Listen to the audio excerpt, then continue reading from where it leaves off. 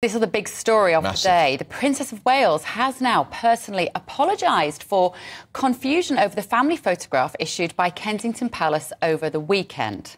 She's put this on her Instagram site. She said, like many amateur photographers, I do occasionally experiment with editing. I wanted to express my apologies for any confusion the family photograph we shared yesterday caused. Hope everyone's celebrating and a very happy Mother's Day. Now, she, we're told, didn't take the photograph. Her husband, Prince William, did. But she then edited it afterwards. Well, our Royal Correspondent, Cameron Walker's got the latest. This is a turn-up. Cameron, we knew the palace would say something, but in the own words of the Princess of Wales herself. Yeah, I think they absolutely had to say something, and I think it just shows how incredibly seriously the Princess is clearly taking this issue, because she has personally released that statement. So as you said, Andrew, it was the Prince of Wales that took that image of the Princess and her 3 children in an attempt to provide some reassurance from the Princess, who's still continuing to recover from abdominal surgery. I do understand that the Prince and Princess were keen to show an amateur family photograph in the privacy of their own home in Windsor, and that the Princess did herself make minor adjustments to that image.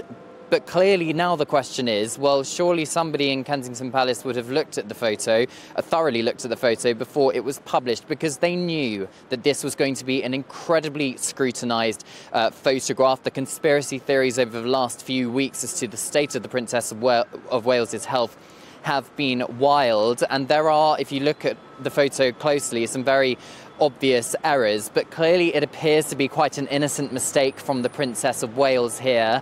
But it does raise a wider issue, and that is, if the Prince and Princess insist on privacy and kind of doing everything themselves and having overall control of the images of the Princess and indeed their children by taking the image themselves, as is common with the children's birthdays, the Princess usually takes those images.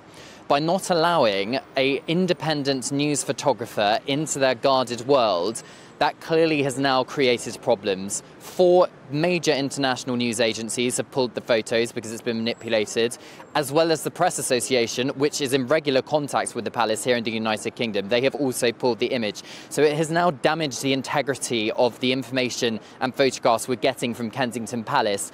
They will hope that the Princess's statements today will make sure that it blows over in time for the Commonwealth Day service in Westminster Abbey. I suspect this isn't the end of it, and I think there's some wider issues that have been raised here. OK, thank you, Cameron. And remind us as well why you're at Westminster Abbey today.